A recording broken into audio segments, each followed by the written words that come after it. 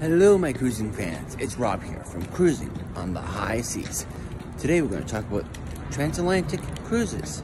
Would you take them or not? Or even what's the purpose of a transatlantic cruise?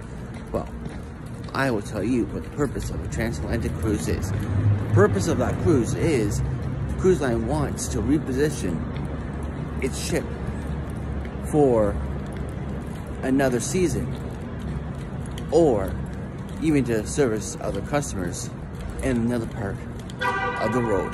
But let's get to the main question. Would you want to do a transatlantic cruise? Let's all know in the comment section down below. And while you're down there, let's not forget to like, subscribe, ring the bell with notifications to all, and of course, share this content to everybody you know. Well, I'm going to wrap up this short video here for you all here today. Until next time, I will see you on the high seas. Bye for now.